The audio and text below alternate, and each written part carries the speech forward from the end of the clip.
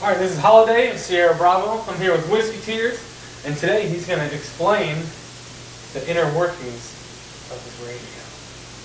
That's right. This little bad boy right here. Most of you probably have these radios. Simple radios you buy at Radio Shack, Dick's Sporting Goods, Sports Authority.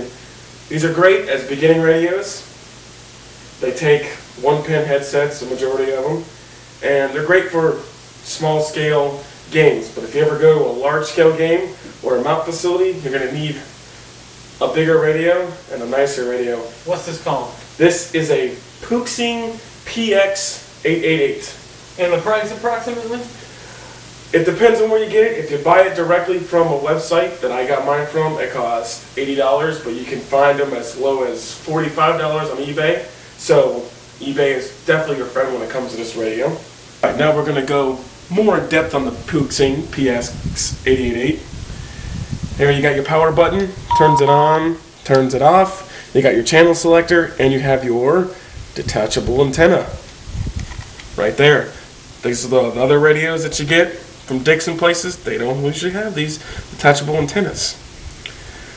Great features of this radio are fully, if you watch that, fully customizable channels. Every single last one of those is fully customized.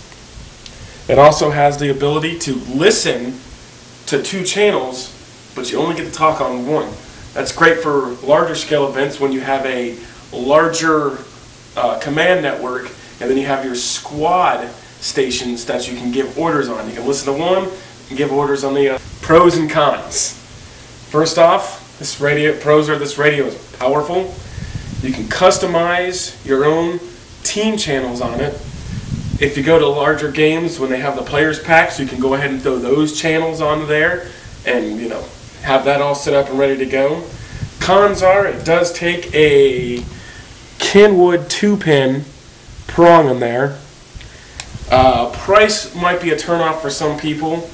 Also, you tend to have to order these overseas. You need to have the software to program it. By the way, if you get the software, it has to be the PX88A software, and if you get the USB to serial cable for this, and you have Windows, you have to have a USB to serial driver for your computer. So you're asking yourself, will you buy this radio? Whiskey Tears, why don't you give us the final verdict? If you plan on setting up your own team's radio network, this is absolutely a must-buy. It's a great radio. I mean, I've used this thing for over a year. Battery life is excellent on this thing. It can take a licking and keep on working.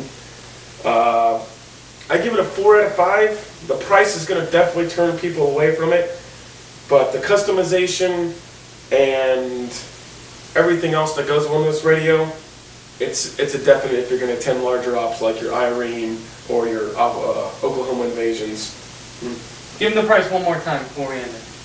Price depends on where you get it, anywhere between $45 to almost $90. I have seen some places that have these radios. You can buy 2 of them for $100. That's $50 a piece. You and a buddy can split them, and then you have 2 radios you can program right then and there. That's an excellent deal for these radios. Don't forget PX888A software and serial to USB driver. And one more thing, nipple.